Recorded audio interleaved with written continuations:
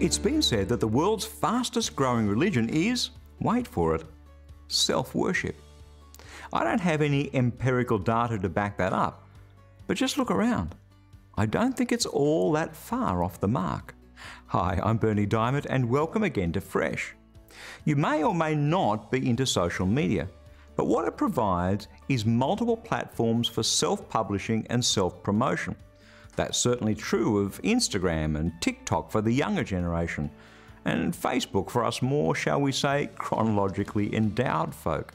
Selfies abound.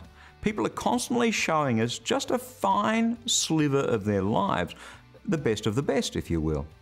If you compared your life to all the good stuff that all your friends post about themselves, you'd have to come to the conclusion that your life is an absolute disaster. In truth, though, it's an unfair comparison between reality and fantasy.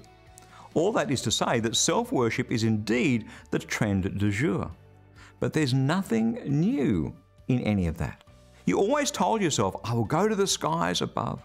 I will put my throne above God's stars. I will sit on Zaphon, the holy mountain where the gods meet. I will go up to the altar above the tops of the clouds. I will be like God Most High. That was written around 750 BC about a king. It's also generally accepted as the narrative of Satan's fall from heaven. In both cases, their sin is the desire to elevate themselves to God's level. In other words, to displace God, to push him off his throne.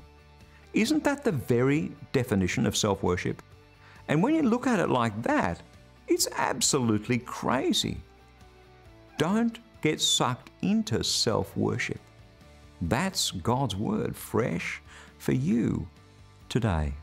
Now, amidst the realities of life, we all have stuff happening, challenges, obstacles, conflicts, where you could perhaps use some prayer. Well, the only sort of prayer the Bible teaches about is the sort that has powerful results. And we would absolutely love to pray with you into whatever needs you might have. So stop by at powerfulprayer.org to share your prayer request so that we can pray with you. Again, that's powerfulprayer.org.